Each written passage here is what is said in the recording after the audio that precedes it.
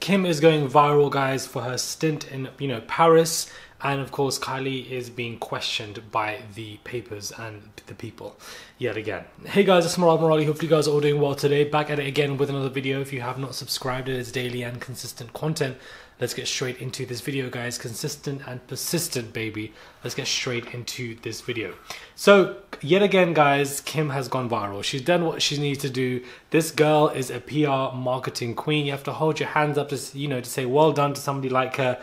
He was only in Paris literally for 24 hours or less. Got in there for the Balenciaga show and went straight out with this outfit that she was wearing, where she was taped up. You guys must have already seen it right now if you guys haven't.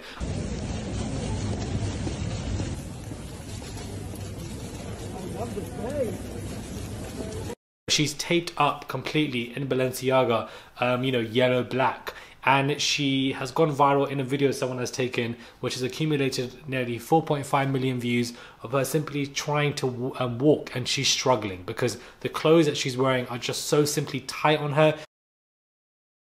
You see her sitting like right next to Anna Wintour.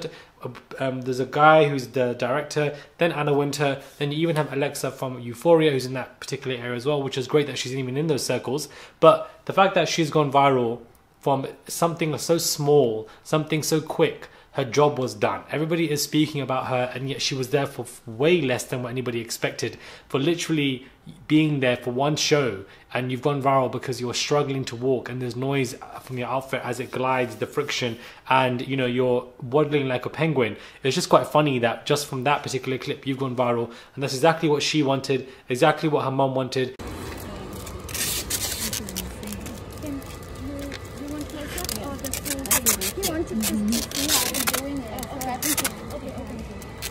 Yeah, maybe it's can I take a video? Yeah, video, yeah. Yeah. Do you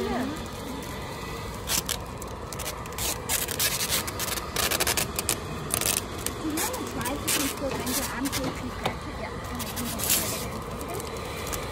And I'll just sit like that, You want me to? No.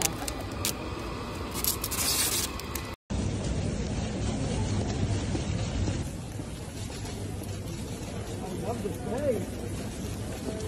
Exactly what the PR queen wanted. Kodak, rapper Kodak Black has been posting her as well, trying to move to her in a public way, saying that, I would like to be with you, etc., etc., in this kind of flirtatious manner. And him doing stuff like that, or any rappers, any mainstream rappers doing stuff like that, only helps Kim even more and helps to distract the conversation from Kanye. And mission accomplished 110%. I think that was completely what they wanted to do, and it worked.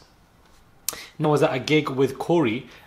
People are quite confused by it because she's been slammed by fans for grinding on her mother, Kris Jenner's boyfriend, Corey Gamble, at a concert in a resurfaced video. In a clip, Kylie 24 attended a concert with friends, and Corey, one of her gal pals, recorded the group dancing along to the music. And they said that Corey danced beside her as his girlfriend's daughter appeared to be sexually moving her body against his. Their actions caught the attention of many Reddit users after one posted about the weird interaction in the old clip. Somebody wrote, "Anybody else find it weird that Kylie was acting like this in front of Corey and allegedly even grinded on him?" Others seemed to agree as a slew of comments followed, pointing out the family's relationship dynamic. Everything in this family does is hypersexualized and incest-like. It's extremely disturbing the way the sisters grope each other any chance they get. So people find it very weird. I do find it interesting that, Corey's still in the family.